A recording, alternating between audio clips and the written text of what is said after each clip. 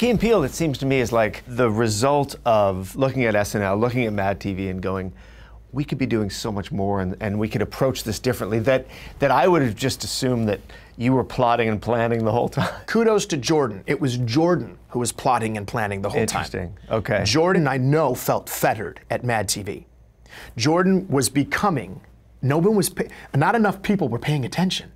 There were some people paying attention, but not enough people were paying attention that the greatest sketch writer of the 21st century was building his chops on that television show.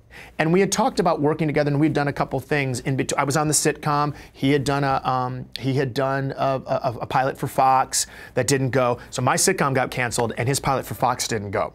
And our manager said, would you guys be interested in doing something together? Because I've got a situation that I think I can leverage. And we did.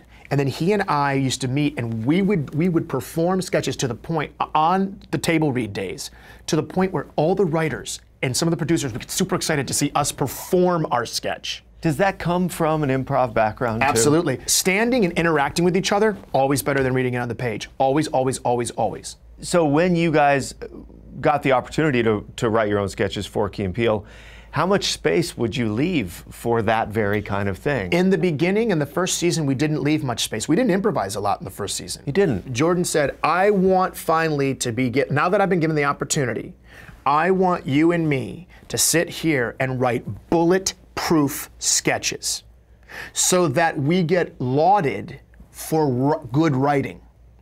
And so he is a planner. Oh, he's a planner. He's a chess player, a plotter, a chess player, all in not pejorative, in a good way. Yeah. He was the one saying, let's make it bulletproof. Then we sat down.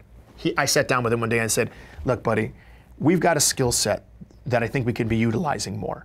You and I believe we are magic together when we're together and we're improvising. We've got to spend more time having fun.